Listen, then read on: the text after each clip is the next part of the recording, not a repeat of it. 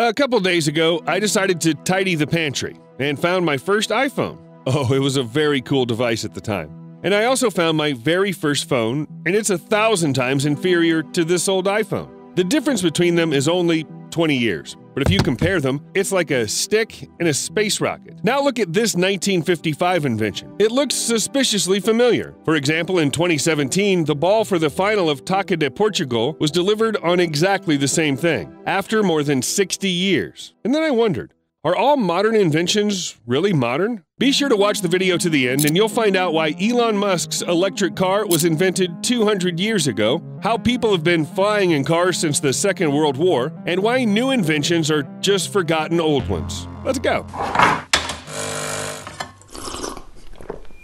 In 2018, Elon Musk launched the Tesla electric car into space. You surely remember all the hype. After all these years, the car came close to Mars. Well, it came close on a space scale. It went 7.41 million kilometers from the red planet, but before reaching it, the electric car has come a really long way. And I'm not talking about a journey through our galaxy. In fact, such cars appeared even earlier than the usual gasoline engine.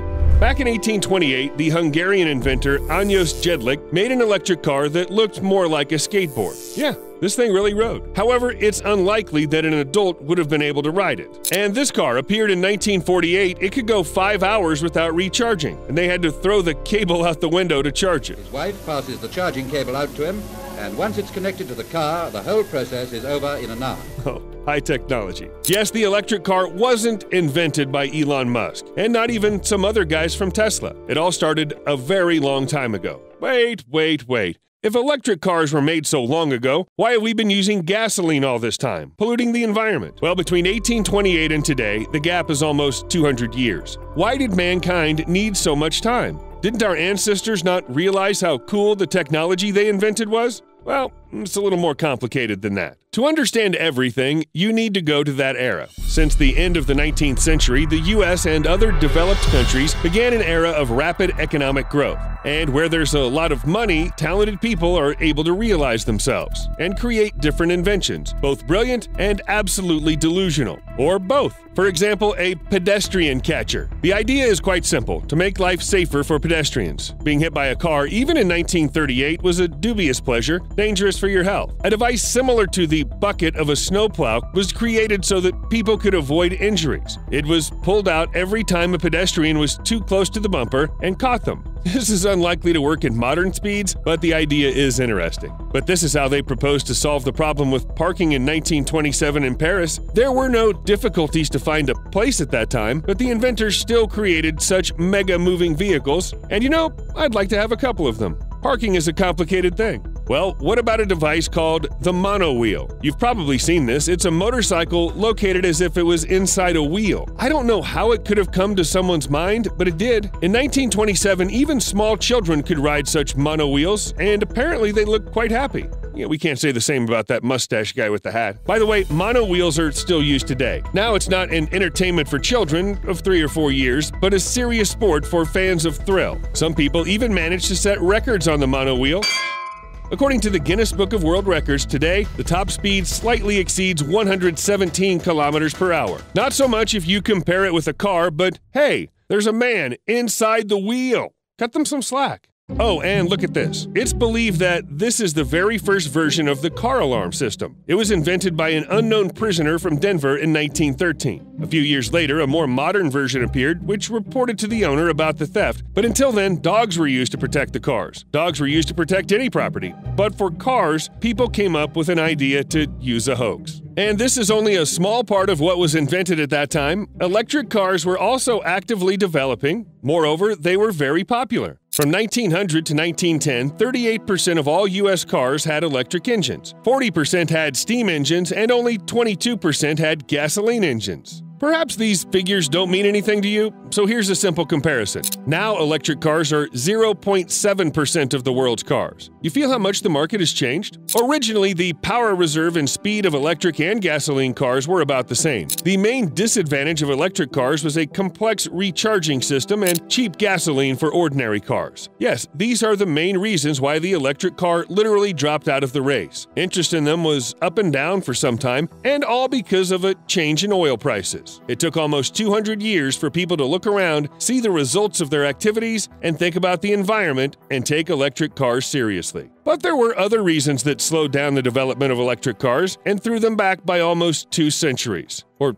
well, rather not back, but off to the side. I'm talking about world wars. Because of them, all research has turned in a different direction, and values have changed dramatically. You have to admit, hardly anyone would think of monowheels when the whole world was focused on tanks, guns, and fighters. But it was in the 40s that an inventor named Ali Agnides thought about creating a unique all-terrain vehicle. He invented the concept of huge, inclined hemispherical wheels, and by 1950, he developed a prototype called Rhino. Here comes a revolutionary new vehicle, the Rhino, a sight to shake the soul of even a truck driver. And it wasn't just any all-terrain vehicle, but an amphibian, capable of going almost on any terrain. Well, maybe not mountains. The low center of gravity allowed the Rhino to turn 75 degrees without tipping over, and the whole machine weighed 5 tons despite the aluminum body. Some people thought that the inventor wanted to create a better tank replacement, but let's be honest, Rhino is unusual, funny, and completely unsuitable for a mobile artillery platform. And aluminum wheels are also a strange choice for an armored vehicle. Perhaps that's why the strange all-terrain vehicle went to the dustbin of history. It just had no use. Well, almost. I wouldn't be surprised if I was told it was the Rhino that inspired Kanye West on this thing in this video. Kanye likes to look for inspiration in unexpected places. But what about other prototypes and cool ideas? Flying machines, for example. You can find them in a lot of films, from Back to the Future 2 and The Fifth Element to Blade Runner. Who knows? Maybe if it hadn't been for the 2 world wars, we would have learned to fly long ago. And these aren't just my dreams. It seems that humanity had all the chances. Just look at these concepts. The air car,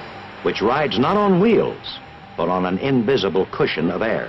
For example, the civilian car Curtiss-Wright Model 2500 air car of 1959, which goes without wheels. It used aviation engines placed under the hood and under the trunk lid. They powered 2 potent fans. As a result, the car floated about 38 centimeters from the ground and weighed more than 1,000 kilos. And it looked like a huge flying refrigerator. In 1934, inventor Waldo Waterman created a kind of aircraft with removable wings. He even assembled a few specimens, and some of them were tested with real flights. But as a result, the flying machine finished its days in a museum. And this is a flying machine from the 40s, this time with a removable tail, part of the fuselage, wings. Hell, it looks so funny. Unfortunately, in the 20th century, people couldn't finish the job, but our contemporaries continued. Today, you can meet hovercrafts and quite working prototypes of flying machines.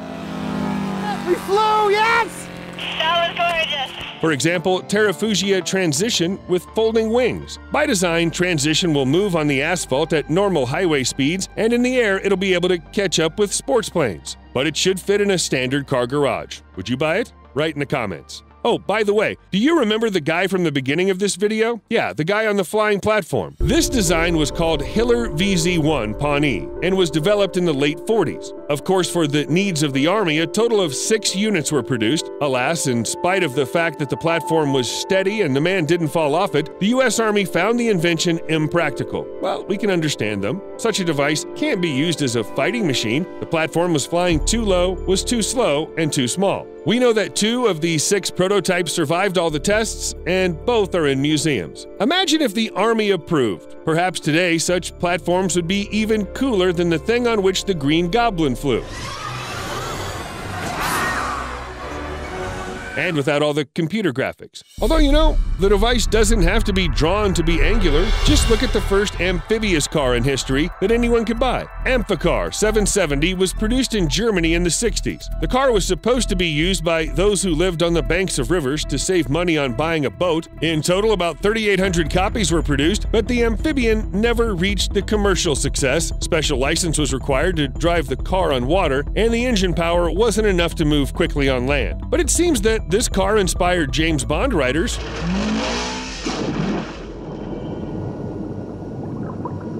Although Agent 007 got a more pleasant design. Today, humanity has learned how to create really cool things. It seems that just a little more, and we'll all end up in one of those fantastic movies. But almost every technology that's used now was invented much earlier. Modern inventors have simply found a worthy use for them. Well, I have a great idea how to use your likes, just like this video. And don't forget to subscribe to the channel. See you later.